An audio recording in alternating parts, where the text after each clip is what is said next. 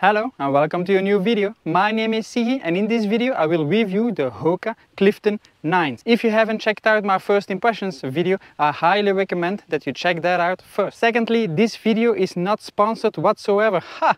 I wish. This means that the information provided in this video is my own experience and opinion.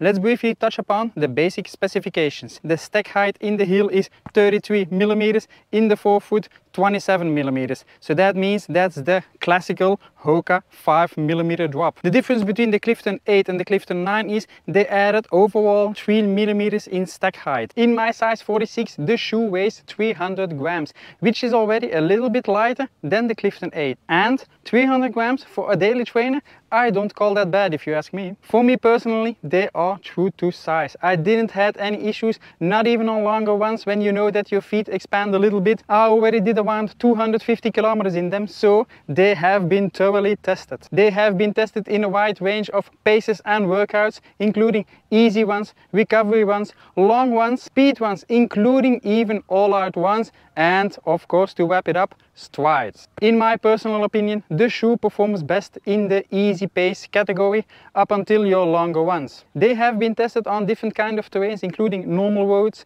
gravel terrains, single tracks in the field, cobblestone, and yes indeed, I even played around in the mud with them. Oh yeah baby.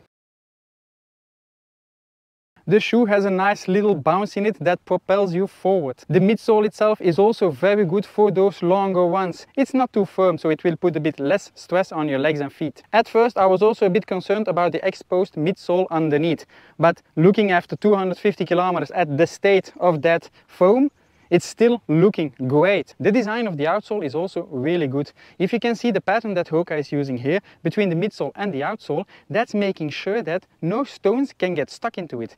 And as an extra bonus, when you are running in a muddy environment, the shoe can dig a little bit deeper into the mud to give you that extra traction. I noticed it myself on a couple of runs and it's working really good. Also, not a single stone got stuck into it. The shoe also has a bit of a wider base at the forefoot to give you that extra bit of stability.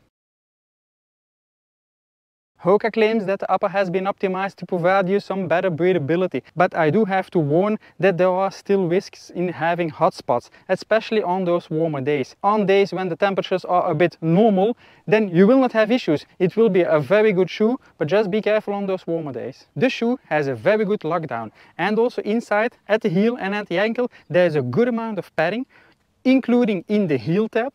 And the heel tab also has a second function. It will also protect your Achilles on those longer ones. The tongue itself is very thick, but it's also comfortable. The downside is of course that it's less breathable, meaning that you can get hot spots at the top of your foot. At the sides towards the forefoot, the upper is a lot thinner. So the breathability in that area is way better than at the top of your foot, in the tongue or at the heel area. What I can recommend to avoid any possible hot spots is make sure the socks that you are wearing are not too thick. If you want to run in this shoe in temperatures around 30 degrees, maybe more, then you really need some thinner socks. The laces are of a very good quality, and as you can see, the length is amazing. So if you need to do the runner's knob, Hoka got you covered. They also got a little stretch in them and they don't come loose that easily. Also another bonus point. As already briefly touched upon, at first I was afraid that the durability of the exposed midsole would be a problem. But there is no problem, it's still looking very good. The outsole itself is also very durable. As I mentioned, I did around 250 kilometers and the outsole still looks great. Same counts for the upper. The upper also still in very good condition. Because of that, my estimation is that this shoe will easily reach up to 800, even 1000 kilometers, which is very good for a daily trainer. To wrap up, hereby the summary of the Hoka Clifton 9. This shoe is advertised as a daily trainer, which will give you extra stability and a very good lockdown. I completely agree with that.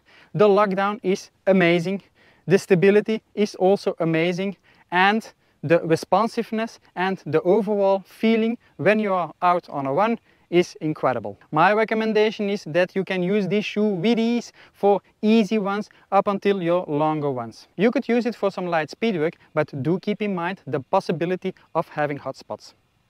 If you like to do speed work, perhaps a good recommendation could be the Hoka Rincon 3. The Clifton has a good bounce and will easily get you from point A to point B. Don't worry about that. The shoe is also very durable and I see it reaching up to 1000 kilometers, and that for a retail price of 150 euros. I also do recommend look a bit around on the internet if you're interested in buying this shoe, because probably you will find stores where the shoe costs already a bit less than 150 euros. That's it for the review of the Hoka Clifton 9. If you liked the video, if you found the video informative, do not forget to like the video, subscribe to the channel, and recently I also started developing the website goforward.one. If you have the chance, do check it out and let me know your thoughts. I thank you all for watching and I see you all in the next one. Bye!